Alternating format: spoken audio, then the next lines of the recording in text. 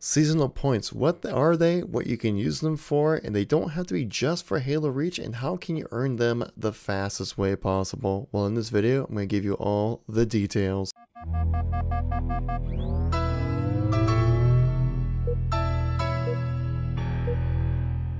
How's it going, everybody? Kevin here once again, give you another gameplay commentary. Today we're talking about the season points and how that system works and what you can do to gain your seasonal points faster and what you can use them for and how you can use them.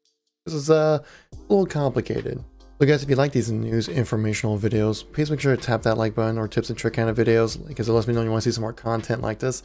Leave a comment down below what your thoughts are. If you experience any other kind of ways to grind through these XP gains even better, let me know in the comment section down below. I do read all the comments and try to reply to them most as well. And if you're new to the channel or miss any content from me, make sure you tap subscribe, guys, because it keeps you updated with everything going on in Halo. So we're going to be talking about the seasonal points, something implemented with the bringing of Reach to the MCC. Brand new unlocking progression system. As you can see right here, currently on season 1, each game is going to have its own season. So for season 1, we have Halo Reach. I currently have 20 unlocks. I've been grinding out the double XP gains pretty hard, guys. And so I wanted to tell you guys what kind of playlist you can also jump in and play to help optimize your XP gains the best. And so you can obviously get these seasonal points. Now you can also just hold on to them. That's what I've been doing, because I know I'm not like crazy into the customization and Reach. I like it, but it's like, you know, I can just wait until I get around to doing stuff to unlock all the things I want to do. But the thing is also, say if you just don't like Halo Reach, you don't really care much for these unlocks, you can save them for the unlocks for next season, and then you can use those season points for the CE season that should be coming around. I guess it'll probably be in February, maybe something like that. So you can hold on to them and just unlock everything right away, which would be kind of an interesting thing to do. You gain these, and then you can, or if you want to save those points and you just can hop back between the different seasons, you can use your season points whenever. So it's a universal currency for your unlocks within the season of each game, basically. So Halo Reach, a lot of it's gonna be armor customization and just all the general customization options you had back in the original Reach. And then season 2 comes around, then you'll be able to unlock things the same kind of way. I'm guessing probably still in a linear kind of path, using your universal currency of seasonal points. You can unlock things from that season. And if you're like, well, actually I want to go back and do Reach, you can hop back and do that season, or you can just completely skip CE and then just save all of your points and unlock everything that's coming for Halo 2 Anniversary. So that's how it kind of works out for that. We don't know what's coming in next season, guys, so yeah, keep in mind that. I'm going to just continue to keep playing MCC and Reach because I love this game. I'm having so much fun. So here we go, guys. I'm going to go into how to maximize your gains to get as many seasonal points as possible. Okay, guys, so like the previous video, I talked about how to gain XP as fast as possible. This also tying into earning your seasonal points as possible, because as soon as you rank up to the next level, you unlock a new seasonal point, and then more and more and more. Obviously, the later on you get into that, what you call prestige now, the longer it takes to rank up, but the earlier levels are pretty quick, so you gain a lot of seasonal points really fast, and then it kind of trickles, then it resets and kind of repeats that all over again. So I put together a list of 30 different matches I played of various game modes. You can kind of understand what the XP gains are going to be. Within 30 games, I gained 347,500 XP, which roughly equates just under 1,200 XP per game. Now, with double XP going on right now, you definitely want to jump on that until January 6th. It's going to be double XP, so I've been really grinding it, guys, on the XP gains here. But these are XP points without the double XP, but obviously you can assume if you're playing right now, just divide that in half, and that's what the normal XP gains would be. And so I've tried a lot of different kind of modes, like in social, invasion, heroic firefight, some hardcore matches, infection, SWAT, stuff like that. Try to optimize to see how it pays out better. Because in Halo 5, we had definitely had modes that paid out better XP. They paid out better rec points within the amount of time frame you played. So I wanted to see if that's something similar happened now with MCC. And from my findings, not so much.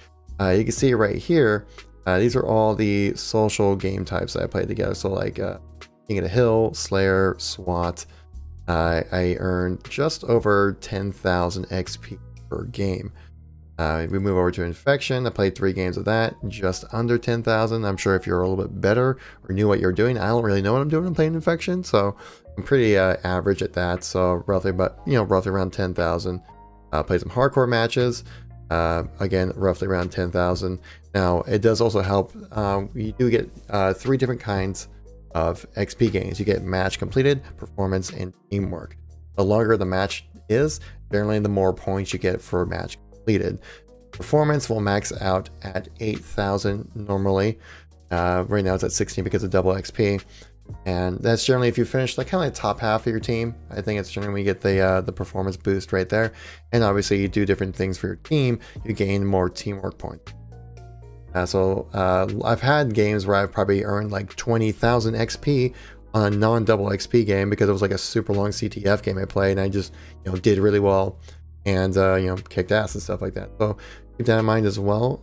I found that Invasion actually ended up being a pretty good playlist. As you see, I had 8 games of Invasion right here, averaged just under 13,000 XP.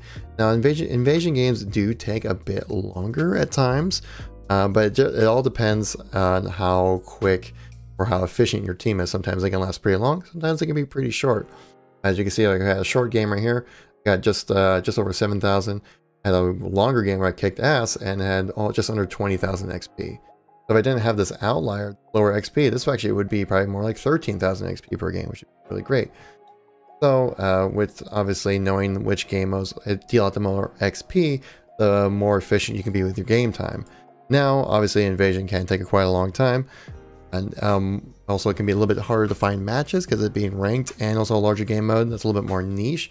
Your best bet, I would say, actually, is probably to play SWAT, because you can still earn roughly 10 to 10,000 XP per match, while SWAT games generally are about half the time of Slayer matches. Slayer matches are anywhere from 7 to 10 minutes on average, where SWAT games are anywhere from 4 to 6 minutes, I would say, on average, sometimes 7 minutes. And so you can get through a lot more games playing SWAT than you could playing Slayer. Obviously, that's kind of like a nitpicky, kind of like minor improvement on the whole thing, but just saying that that is something you can do. But ultimately, it's all just kind of comes down to just playing the game, in your unlocks, getting your tokens, and just having a good time. There really isn't like an obvious, most optimal thing you gotta do when it comes to gaining XP. It seems like in Halo Reach, it's all kind of evened out, which is good. I'm glad to see that, because that's how I feel like it should be.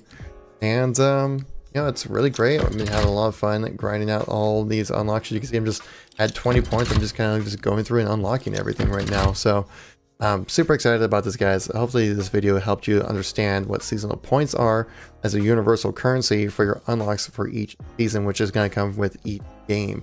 You have a season themed around it. So if you don't like Halo Reach, you don't care about their customization, save all your seasonal points. Wait for the CE one, or if you don't like CE, wait till the Halo 2 one, or Halo 3 or 4 or something like that. So just keep that in mind while you're spending these points. You don't have to spend them right here. You can spend them in different seasons, and if you didn't like those seasons, you can hop back and spend them in this. I just want to let you guys know how that whole process works. So, now there currently is no word when it comes to what will be in the upcoming seasons for Combat Evolved, for Halo 2, Halo 3, Halo 4, and so on. Though I know that we're assuming probably a lot of nameplates. Don't know much about customization or extra content. 343 is looking to add more content into those games. That's all they've mentioned about that. So, if you want to save your points for that, go for it. Or if you want to just get your unlocks in Reach, go for it right then. If you guys like these informational kind of videos, please make sure you tap that like button, because it lets me know you want to see some more content like this. Leave a comment down below if you've learned anything when it comes to getting your unlocks in Halo Reach, or any of the process of how to unlock your stuff faster, because I would definitely like to know as well. If you're new to the channel or miss any content from me, check out the videos on the screen right now. Keep you up to date with everything going on in Halo. Don't forget to subscribe, people, and I'll catch you all in the next video. Peace out.